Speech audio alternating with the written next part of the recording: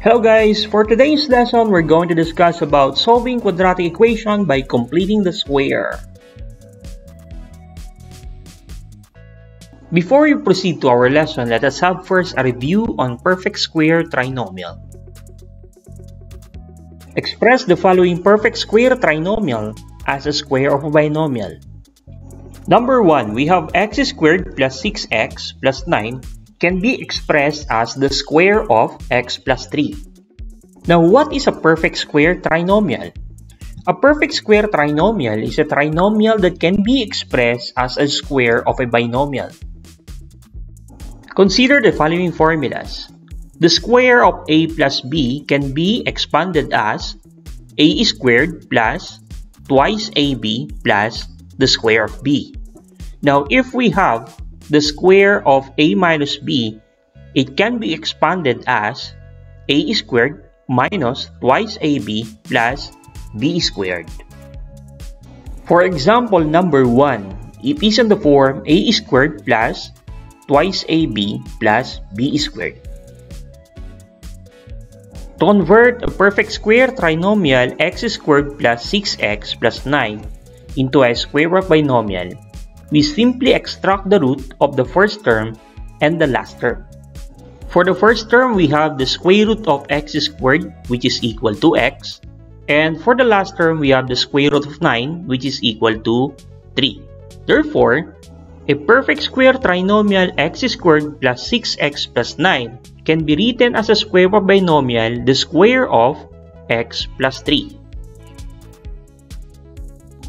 X squared minus 14x plus 49 represents the square of a minus b.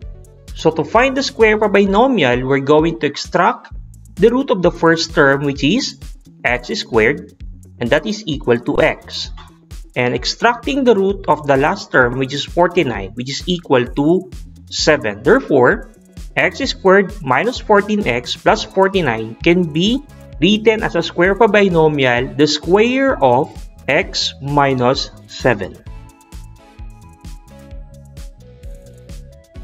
The third example, x squared plus 2x plus 1 is on the form the square of a plus b, which is equal to a squared plus twice ab plus b squared. So to write x squared plus 2x plus 1 into a square of a binomial, we have to extract the root of the first term and the root of the last term. So that is equal to the square of x plus 1. Number 4, we have x squared minus 18x plus 81 can be factored as the square of x minus 9.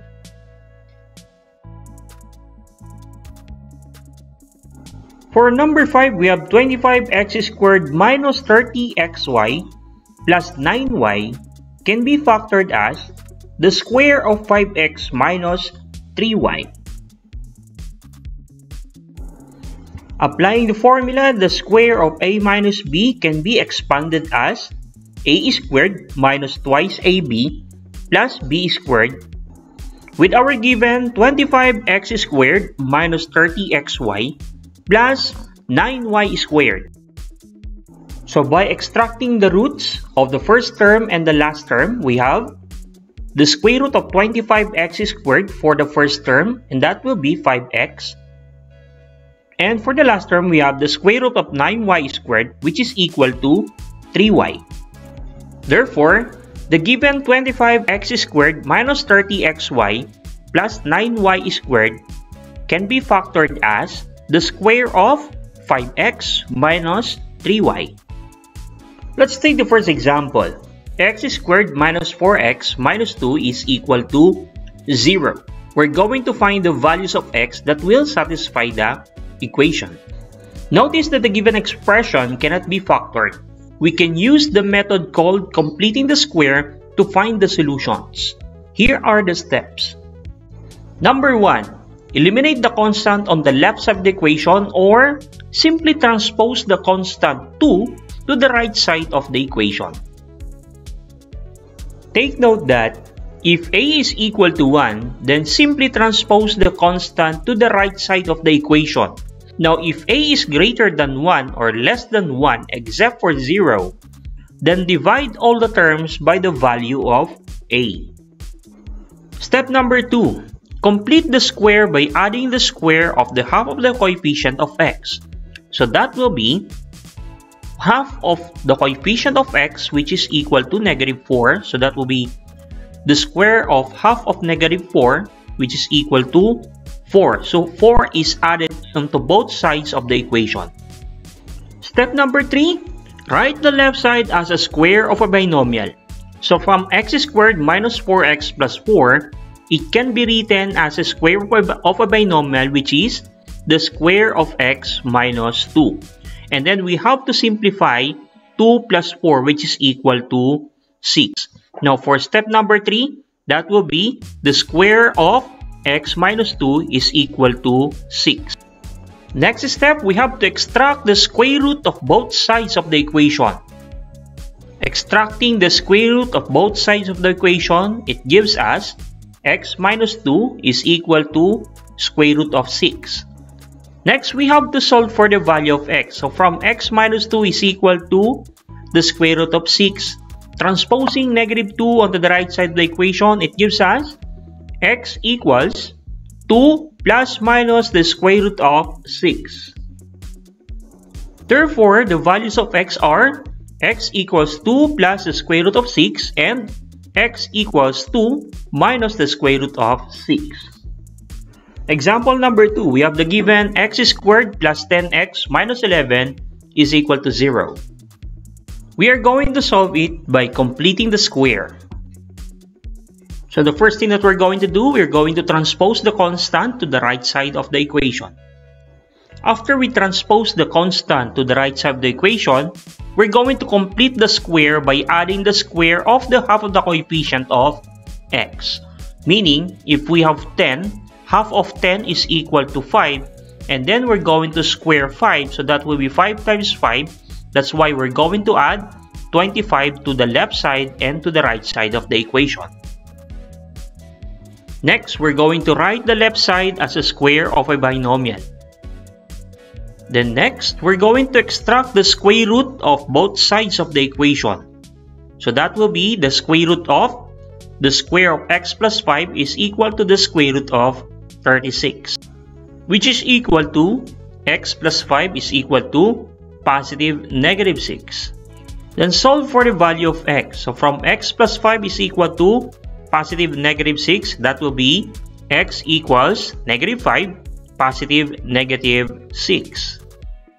Simplifying it further, we have x sub 1, which is equal to -5 plus 6. Then x sub 1 is equal to 1, or the other value of x sub 2 equals -5 minus 6, which is equal to -11. So therefore, we have the solution for the equation x sub 1 is equal to 1 and x sub 2 is equal to -11.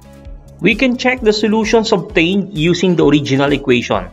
So from x squared plus 10x minus 11 is equal to 0, when x is equal to 1, we can use substitution.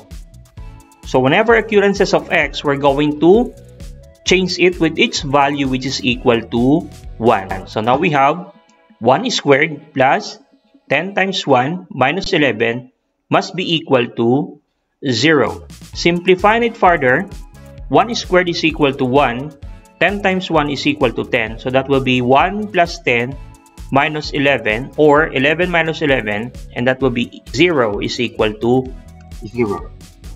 Next, when x is equal to -11, again by substitution, so from the original equation, we have x squared plus 10x minus 11 is equal to 0. We substitute the value of x, which is equal to -11. That's why we have the square of -11 plus 10 times -11 minus 11 should be equal to 0. The square of -11 is equal to 121, and the product of 10 and -11 is equal to 110. Now we have 121 minus 110 minus 11 should be equal to 0. Simplifying it further, now we have 0 is equal to 0. Then it implies that The solutions are correct. Example number 3. Solve 3x squared minus 12x is equal to 15. Since a is greater than 1, then we're going to divide both sides of the equation by a, and then we're going to simplify. After that, we're going to transpose the constant to the right side of the equation. So the equation becomes x squared minus 4x is equal to 5. Next, we have to add the square of 1/2 of the coefficient of x on both sides of the resulting equation. So that will be x squared minus 4x, half of -4 is equal to -2. Then we square it. That's why we add 4 on both sides of the equation. Next, we express the resulting trinomial on the left side of the equation as a square of a binomial. Then solve the resulting quadratic equation by extracting the square root. So from the square of x minus 2 is equal to 9. Extracting the square root of the both sides of the equation, we now have the square root of the square of x minus 2 is equal to positive negative 9. And remember, 9 is a perfect square. That gives us x minus 2 is equal to positive negative 3. Then we solve for the value of x. So from x minus 2 equals positive negative 3, we transpose negative 2 onto the right side of the equation. Then it becomes x equals 2 positive negative 3.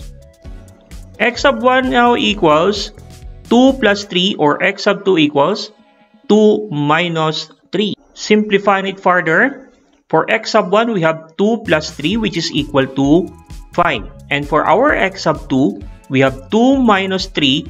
X sub 2 is equal to negative 1.